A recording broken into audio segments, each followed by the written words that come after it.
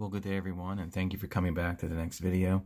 Guys, I wanted to do a short video about this that summarizes what it's going to be like when Jesus returns and takes the Jews and the Christians together and makes them unified under him as the one Messiah, the one leader, which is prophesied in the Bible. So if we look at this, what I have a picture here, if we look at what's on the right here, these are the 12 tribes, 13 states. There's 2 Manassehs. When the whole house of Israel entered the promised land under Joshua, sometime around 1200 BC, around there, 1250 BC, and there was 13 states: Asher, Naphtali, Zebulun, Issachar, 2 Manassehs, Gad, Ephraim, Dan, Judah, Simeon, Reuben. It was 13 states, 12 tribes. Okay? Then we read from Ecclesiastes, what has been done is what will be. What has been done is what will be done. And there is nothing new under the sun. If you look to the left, you see the United States of America, a nation full of peoples that came into being in the 1770s. And it was 13 states, which is kind of weird. And there was 2 Massachusetts. Now, if you compare that to the right here, you see that's eerily similar. Now, what does all this mean? Well, it just means that there's something strange about the USA. It's not like any other nation that's ever existed. The hand of God has been on this country. And of course, as a nation, collectively, we've left God and we kill the babies and we do all sorts of crazy things. We send our armies all over the world and we blow things up. Because we like to do that, I guess. I don't know. It depends who's in charge. Collecting taxes, spending money on defense, all that stuff. So what happened to the original Israel is that a few hundred years later, they divided. So Judah, let me see here. In 930 BC, we had the northern kingdom of Israel and the southern kingdom of Judah. I've talked about this. These two divided in 930 BC, and they have never been recombined. They're not unified. Israel today, the 10 lost tribes, has not unified with the southern kingdom of Judah, who today are the Jews. So we ask the question, well, where's Israel today? Well, Israel was scattered all over the world, essentially. But could Israel be this nation here? Could be. So we know that when Jesus was here, why did he come the first time? I was sent only for the lost sheep of the house of Israel. So when Jesus came into the land, in the land of Israel, 2,000 years ago, it was only Judah that was there. Israel had been spread. And there's even references to the fact that there was a multitude north of them across the Euphrates River. And Jesus actually sent his disciples to the lost sheep of the house of Israel to share with them this gospel message. So the people who became the Jesus believers and Christians after the time of Jesus, that's who Israel is. He came for the lost sheep of the house of Israel, just like he says here. So let's speak about when these two are going to be reunited, because they weren't reunited at the time of Jesus, because he wouldn't have spoken that way at that point. Okay, so I have a short study I want to go over with you. And some people say, let me just say this, some people say that when Judah was exiled and then returned back into the land, 536 BC, that some of the northern kingdom reunited with him, and that's true. A remnant did. But that doesn't fulfill the prophecies given to Abraham and to others about that his descendants would be as numerous as the sand of the sea. So let's jump up here real quick to some other verses I have in here. Genesis 35, Jacob was given promises. Jacob was told that out of him would come a singular nation and a company of nations. Okay? And in Genesis 48, who's that company of nations? Well, we'll see. In Genesis 48, he was told, Jacob tells Joseph, says that God said to him, the promise made to Jacob that he's telling Joseph is that I will make you a company of peoples. So why did Jacob only mention a company of peoples? And he didn't mention the singular nation to Joseph, because Joseph had nothing to do with the Jews. See, the tribe of Joseph are the Christians across the world today. Joseph has engulfed the world, but specifically, in my opinion, it started with the UK and the USA. So the descendants of Ephraim and Manasseh shall carry on the name of Israel, because look what the blessing says. Bless these boys, Ephraim and Manasseh, and in them let my name be carried on. And they shall grow to a multitude in the midst of the earth. So Israel will become a multitude in the midst of the earth. The little tiny nation that's called Israel in the Middle East is not a multitude in the midst of the earth. So there's some confusion going on. So let's jump to my study I have on this right here. Okay, so this is something I've never seen really people talk about. There are 4 sets of verses in the Old Testament that speak about the people of Israel and the people of Judah coming together at a new covenant with a new leader and reunifying, which hasn't happened yet.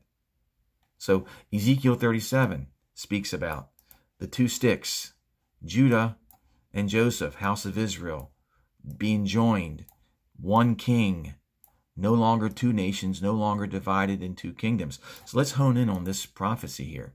Son of man, take a stick and write on it. For Judah, the Jews, and that remnant of the people of Israel that joined them in 536 BC. Then take another stick and write on it for Joseph, that's in the hand of Ephraim, the stick of Ephraim, and all the house of Israel, that's the Christians. The green are the Christians here, guys. The blue are the Jews. This explains the confusion that we continue to see amongst everyone trying to understand when we see the word Israel in the Old Testament prophets. It has nothing to do with the Jews. The Jews are Judah, right there. Take the stick of Judah. That's who the Jews are.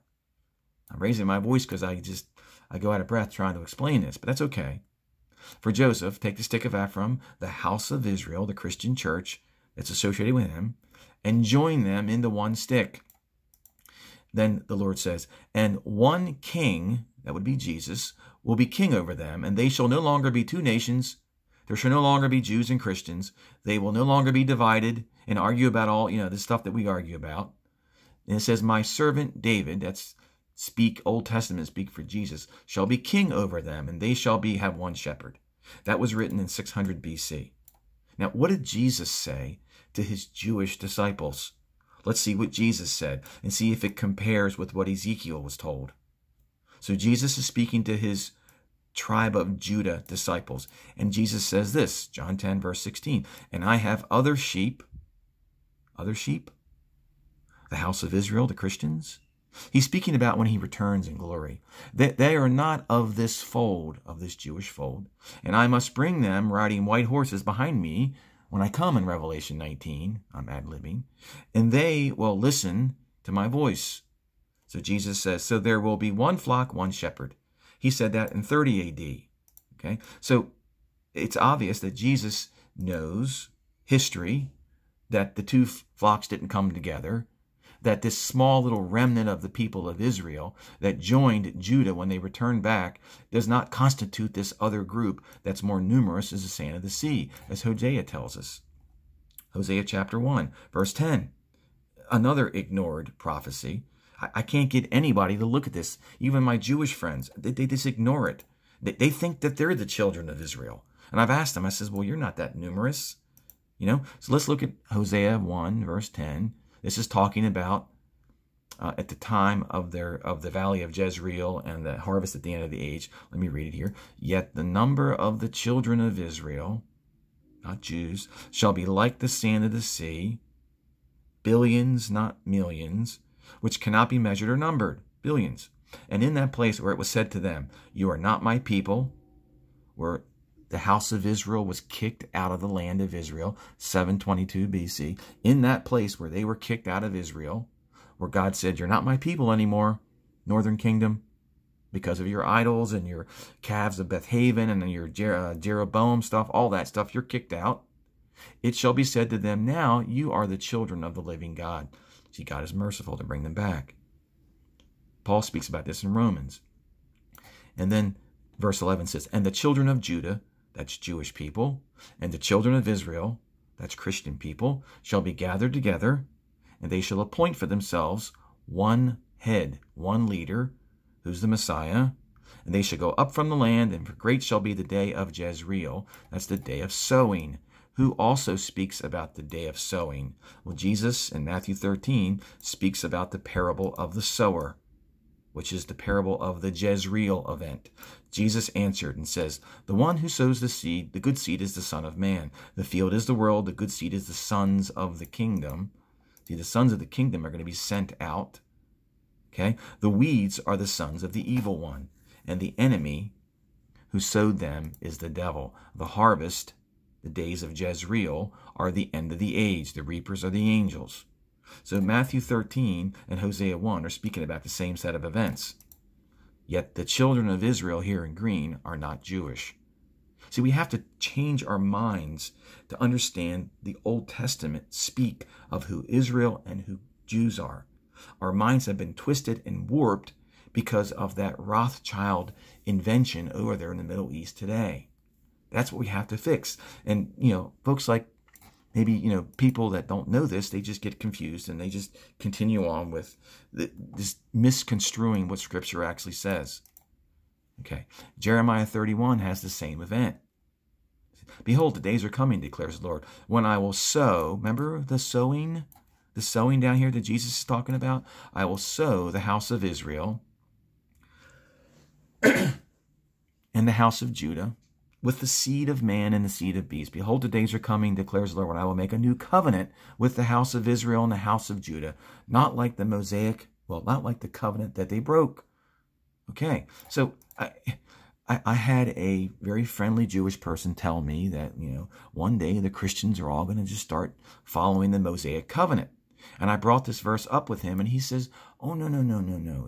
The house of Israel, which he says are the Christians, they're the ones who broke the covenant. The Jews never broke the covenant. I'm like, well, okay, but Jeremiah doesn't say that. And Jeremiah clearly says that the house of Judah is going to join the house of Israel and go into a new covenant, which is the new blood covenant that Jesus spoke about on the night that he was betrayed back in 28 AD. See, look here, my covenant, my Mosaic covenant, that they, Jews and the house of Israel, broke, though I was their husband, declares the Lord. So I can't even get the Jews to read their own Bible. This is their prophet. Jeremiah's a Jewish prophet, speaking about Christians in the future with a new covenant. Okay, Jeremiah 50 says the same thing. At the destruction of Babylon, what happens? When Babylon's destroyed, in those days and at that time, declares the Lord, the people of Israel, Christians, and the people of Judah shall come together. Weeping, they're going to come. They shall seek the Lord their God. They shall ask their way to the heavenly Mount Zion. And they're going to say, come, let us join ourselves to the Lord in an everlasting covenant. That's the new covenant. Here it is again, Jeremiah 50. This hasn't been fulfilled. Jeremiah 31 hasn't been fulfilled. Sorry, guys. Okay, Matthew 25. This is the kicker here. This is where it all we hear, because I have Jewish friends that say, oh, no, Christians, you're going to join us. I have my Jewish friends say, oh, no, you guys, you Christians, one day you'll realize when Messiah comes, you're going to join us. Oh, really? That's not what Jeremiah says. So Jesus speaks about there's a time when he himself is going to sit, the Son of Man will sit on a glorious throne. Before him, and when he sits, look here, let me read it. When the Son of Man comes in glory, and all the angels with him, and he will sit on his glorious throne in earthly Jerusalem. Before him will be gathered all the nations, and he will separate one people from another, as a shepherd separates the sheep from the goats. Okay, so when Jesus comes, he's going to sit on a glorious throne. What does Jeremiah 3 prophesy about? Unfulfilled prophecy. At that time, in the future, shall be called the throne of the Lord. That's when Jesus is going to sit on it. Did Jesus sit on the throne of the Lord in 28 AD? No. And all the nations shall be gathered to it. all the nations gathered to it. Jeremiah 3, verse 17. Jesus, Matthew 25, verse 32. All the nations gathered to it. Same thing.